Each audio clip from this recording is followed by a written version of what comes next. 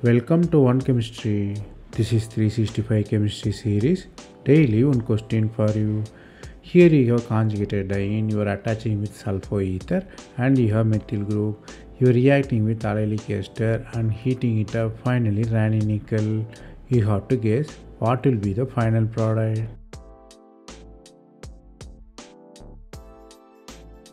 The first step of the reaction is Diels-Alder reaction. You have diene and dienophile, 4 plus 2 cycloaddition happened. Here there are the two possibilities, which is ortho-para rule. Normally the functional group directed to ortho or para, not the meta. So the two possibilities ortho and para. Here the addition is syn addition, so you have methyl and ester is syn to each other.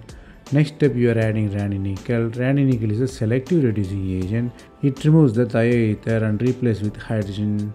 The concept you have to learn here is Diels-Alder reaction. In Diels-Alder reaction, you have ortho-para product form if alkene is substituted.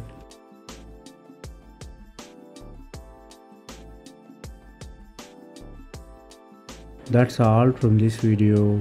Thanks for watching. If you have any suggestion, comment below.